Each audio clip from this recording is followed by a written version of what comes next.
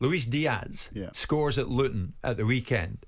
And of course, his parents kidnapped in Colombia, taken away, I think, at a service station. His mother has been returned safe. His father is still being held. John, am I right? This takes me back. Yeah. You and I were on Sky some years ago. Do you want to tell the listeners this morning on Talk Sport why you were on with me and what had happened with your dad? Yeah. So, I mean, I remember that, obviously. My dad got kidnapped while I was playing for the national team at the World Cup 2018, I think, in Russia.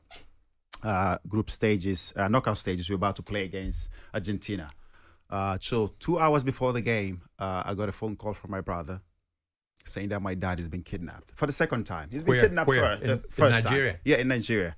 He was kidnapped first time, and I spoke to the kidnappers, and they demanded lots of money from me, which I did eventually had to pay before my dad got released. But the second time happened while I was at the national team playing for my country.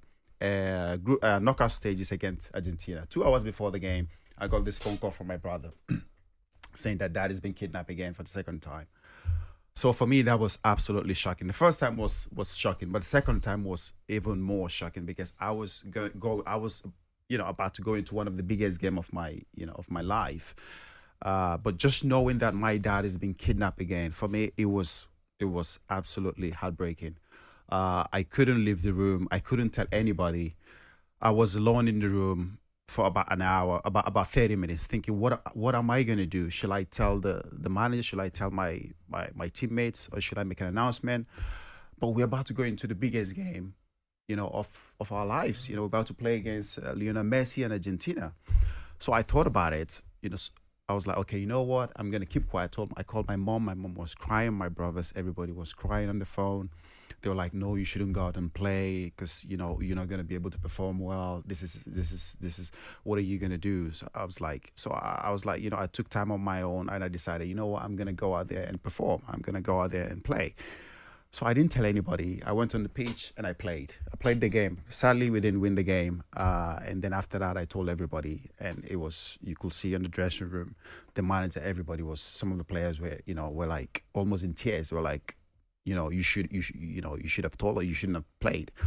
But I can relate to Luis Diaz, what he's going through. This kind of situation are situations whereby you absolutely have nothing to do. You just have to wait.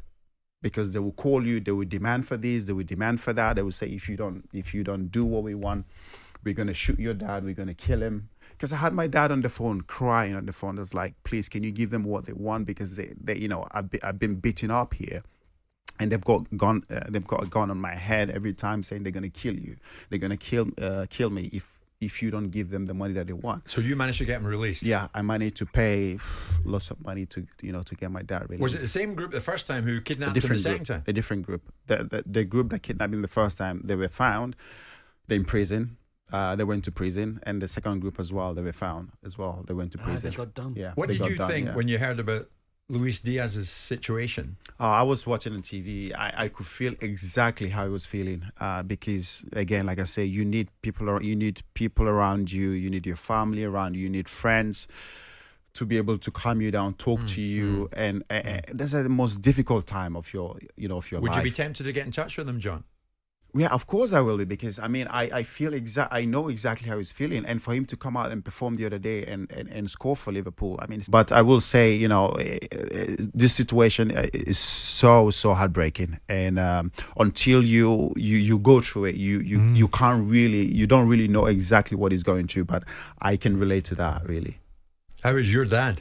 My dad is fine. But again, those situations teach you. You grow up as a person. You grow up learning so much. I remember my dad, coming out and saying, I was almost. They were gonna shoot. I was 100% that they were gonna shoot me. They were gonna kill me. And for some reason, it got to a point whereby the money wasn't important for them, because they knew that if they release me, they will be found. So I could hear them talking to themselves. One of them was like, let's just shoot him and let's just shoot him and put him on the sidewalk and just, leave him there. You heard them say that? Yeah. My dad was like, let's just, when he was released, he was telling me that he thought they were going to kill him because he could hear them talking to each other saying, let's just shoot him, because if we do release him, or if we do take the money, we will be found. And I don't know the situation, or the conversation that he's having with the kidnappers right now. But what happened is that they do call you and make certain demands. And if you say, okay, I'm going to pay, they go even higher. They're like, if they say, okay, for example, we want £1 million. And if you say, okay, I agree to that, I'm going to send you £1 million. They want two. So at the end of the day, it has to come to a point whereby you don't know what to do. And that was the stage that I came to, where I was like, you know what, guys, I'm going to give you this. You have to release my dad. And eventually they agreed to that. There's not much you can do, John, is there? It sounds almost too obvious to say it, Simon. He's in World Cup duty in Russia. You've got no control over what's going on back with your family in Nigeria. Luis Diaz is playing his heart out for Liverpool. He's got no control over what's happening to his mum and dad, who go into a service station in Colombia. I mean, that's exactly what you said. I think my dad was at work. He finished work when he, and he was driving home, and all of a sudden he got this car pulled over and told him to pull over, and then he pulled over, and that's how he was taken. You were amazing that day, if I may say so, at Sky, because you were under so much pressure. I remember you were on with myself, and I think Georgie Thompson was on with the two of us. You were constantly looking at your phone. Do you remember that? Yeah, I was constantly looking, and that was the time where I've already sent the money to them and hoping that they will accept my offer. And that's why I kept checking my phone and to see that if they've accepted or if it's been released. Do you want to use us here in Talk Sport to put out a message to Luis Diaz this morning? What would you like to say to Luis? Yeah, I hope. I know exactly what you're going through and what he's going through, and I hope he stays strong. I know it's a tough time for him as a player, and I know his family as well, what they're going through, because sometimes you look at it, you think it's just you have your brothers, you have your mom, you have your sisters, and what they will be going through, it's absolutely heartbreaking. So my message to him is stay strong and do all you can to make sure that your dad is released. And the good thing is that also back then Chelsea were very supportive. I must say that Chelsea were very supportive. I remember Roman saying, "Do you want me to send people over? Because I know if I send people over, I can get your dad out." I was like, "How are you going to do this?" Like, don't worry about that. Just let me. If you want that option, I can do it. And I'm happy to see that Liverpool are very supportive with. I must give credit to Liverpool for what they're doing. John, brilliant words on that. I still want to ask you about Chelsea today and Pochettino. Can you give us 5 minutes the other side of this break?